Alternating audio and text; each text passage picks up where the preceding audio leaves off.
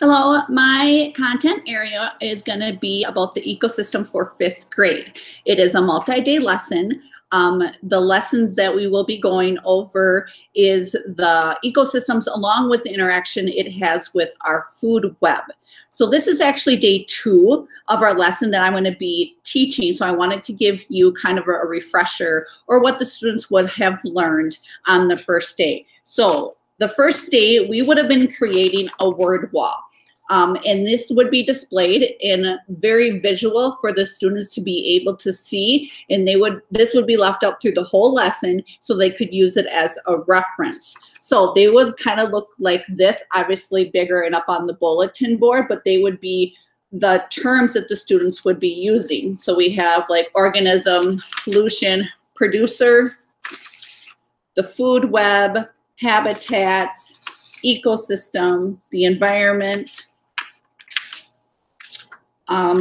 And then there would also be the herbivore, carnivore, omnivore, and decomposer. The one thing that I want to do with my word wall is they will have one that would look like this with the definition and then just the word itself. They will both have the same picture. So for those students that may be our English learner students or need more of that visual, they could match up the pictures. So like for the herbivore, I could have a picture of a rabbit eating some lettuce to represent that they are plant-eating lettuce or plant-eating animals. So that would be our word wall. And that would lead us into our activity for the first day, which is our interactive food web. They would come with task cards like this. The idea is we would either be doing this in our classroom or perhaps a small gym, because the kids are actually going to be part of the food web. They're going to have strings that, connect each other. So like if they get a sparrow, and then the card would say exactly what the sparrow is. I am a sparrow. I eat grasshoppers and seed, and I am eaten by snakes, hawks, and foxes. So whoever had the sparrow card, then we would take the string and link into the snake. And this would go on. The idea or the concept behind this is that students can see how everything is linked together. We always think about the food chain from the top to the bottom or the bottom to the top, and we don't realize how much is linked together in the food web. And I really want students to understand this. And also, what would happen if we took away something from the food web? How much that could impact if we took away, let's say, grass.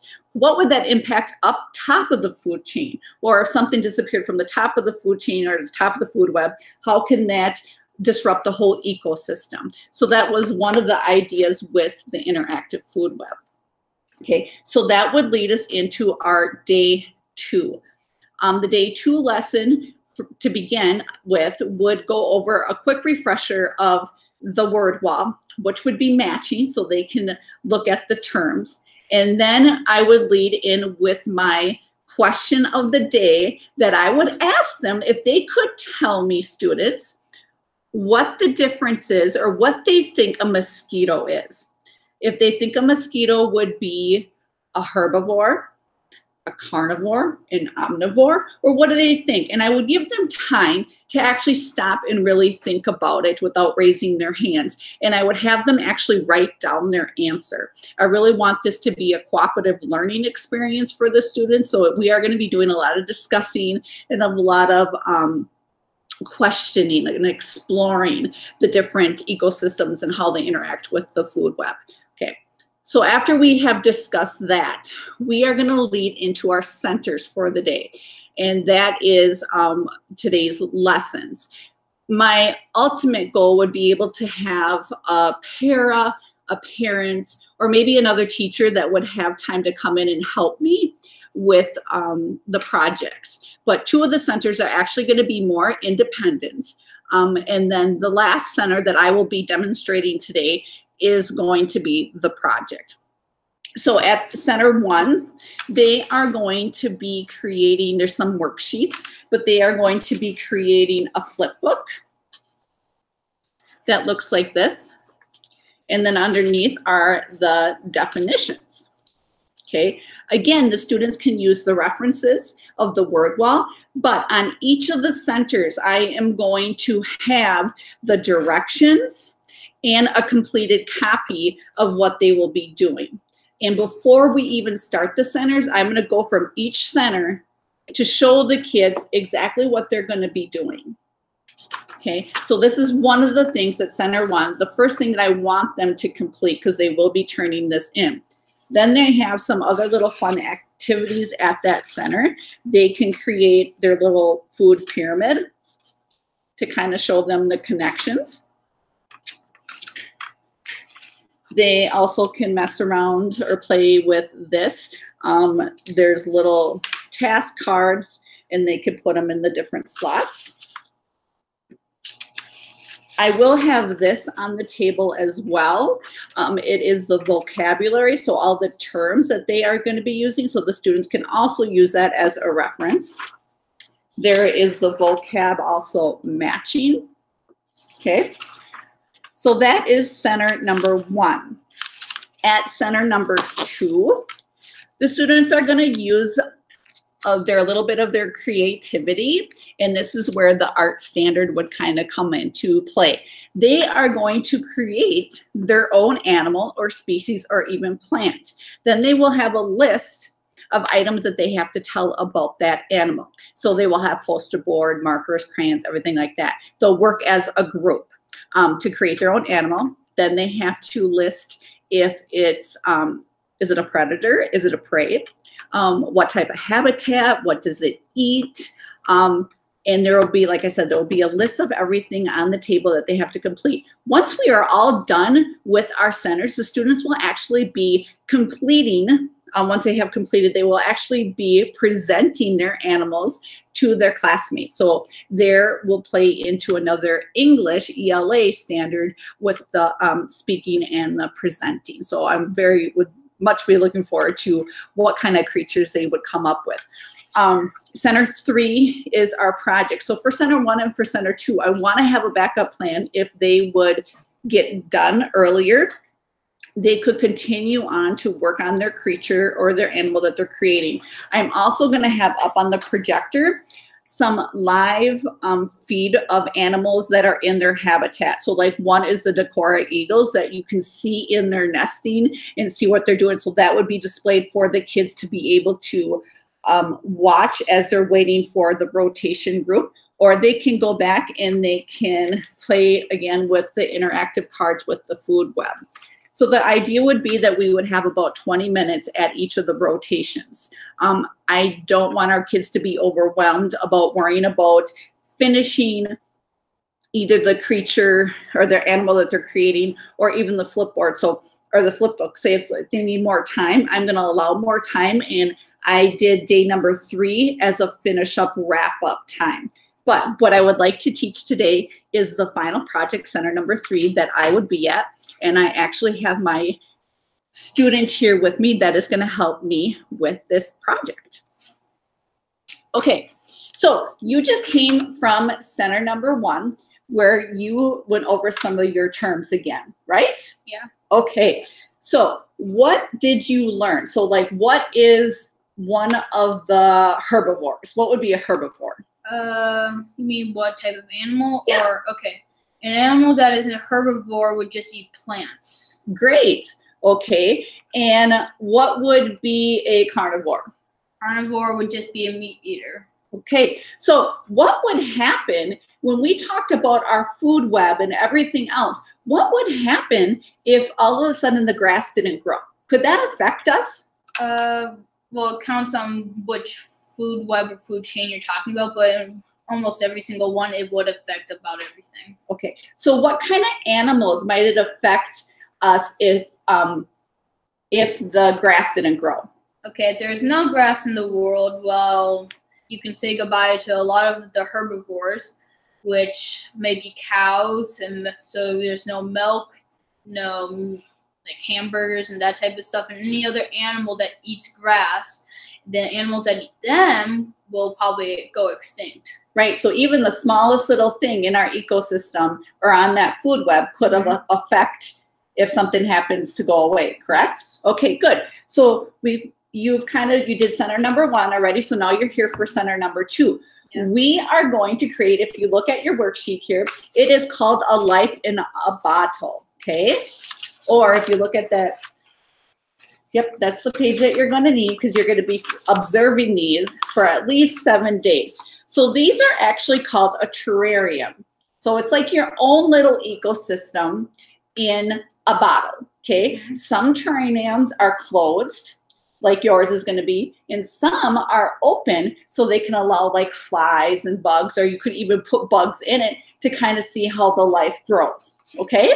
But we are going to do it this way, and then we're going to put it in the sun and see how it grows throughout the next 7 days. Okay, so you'll be making observations. What kind of observations do you think you might see in your terrarium?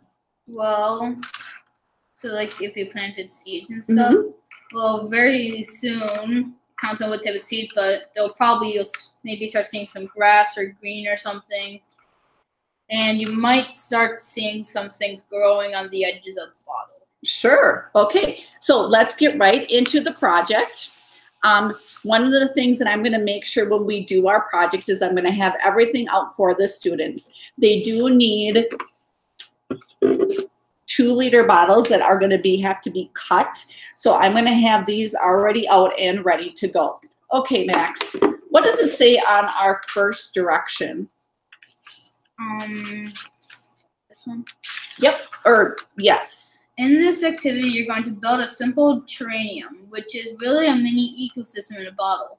During your investigation, you will be able to control different factors to see how they impact different organisms living in your ecosystem. Great. Okay, so now the first thing that we are going to do, so we already decided this is our little ecosystem, right? We have to take your first bottle, so that is the shorter one, and it says that you need to fill it with about 7.5 centimeters of moist garden topsoil. Why do you think it has to be moist? Because if we're putting plants in there, plants need water. Good. Okay, so go ahead and, yep.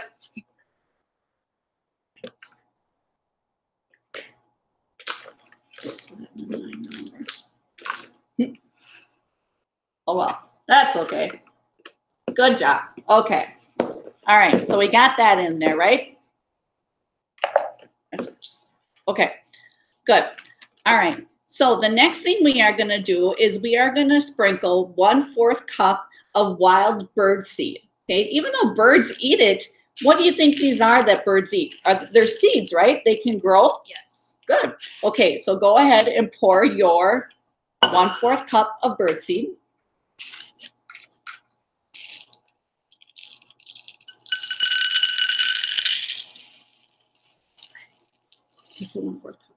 I don't know where that is. That's okay. So if you look on here, your 1/4 cup line is about right here. So we'll just pour a little bit out. I couldn't see the lines. Okay. Okay, good. And then go ahead and pour that in there.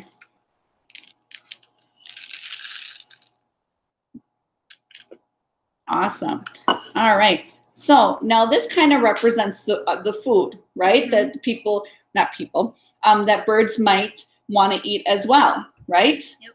Okay. So then the next thing it says is to add another 2.5 centimeters of topsoil, the rest of the soil. So you're going to take the rest of your soil and put it on the top. All of it? Yes, all of it.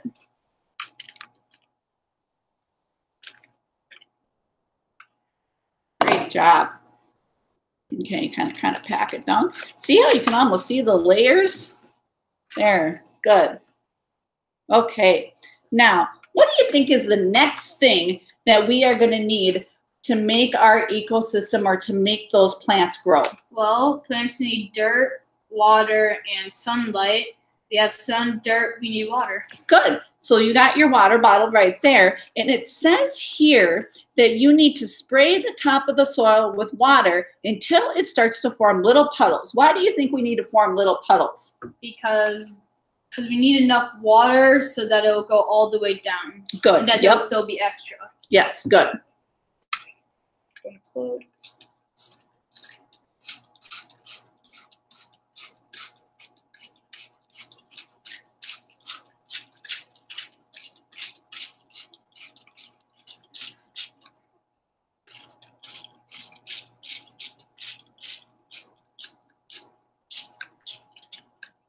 Okay. Awesome. So as you're doing this, we can think about all the animals that might take advantage of just something like this. What animals might take advantage of something like this? What are carnivores? I don't know what you mean. Like if we are growing plants, right? Yep. Is this something our carnivores would eat? No. Okay. This would probably be something good for herbivores like moose and stuff. Sure. But it still would affect the carnivores if we couldn't grow it, right? Yep. In our web? Mm-hmm. Okay, great. So the next thing we are going to do is you're going to take this, because this is in a closed aquarium, we are going to take this and close it up. So you're going to put that, and it actually fits on the inside. Oops. I'll hold it. Okay.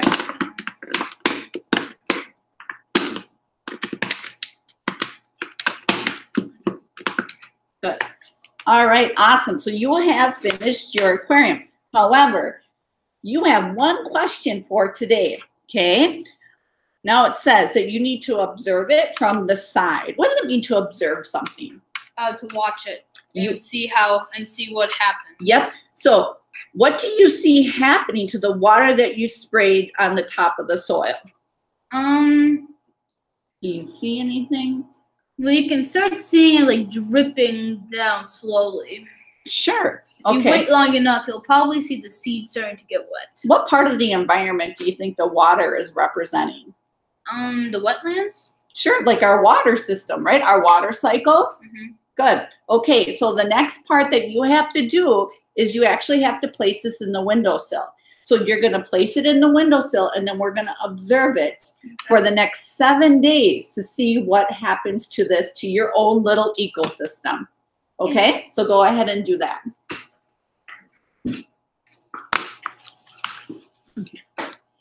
So again, my goal would be that we would be creating those with the class. The kids would rotate through. I would hope to have, at least maybe 5 to 6 kids in a center at a time, so I can be able to do some more of those one-on-one questions with the kids. During my time, when the kids are pouring the stuff in to the bottles, I'm going to be able to take time and walk around to the other centers to see how the students are doing. But that is my teaching lesson. And like I said, for day 3, we would continue on to finish up the centers. They would be doing their classroom presentation of the animal that they had made, and we would be doing a summative assessment of turning in their work. It's going to be a lot of graded participation, and their aquarium or their terrarium wouldn't be graded necessarily until the very end. And then I would be doing a fun little Kahoot. So again, it's a really cooperative learning experience that they can explore with science.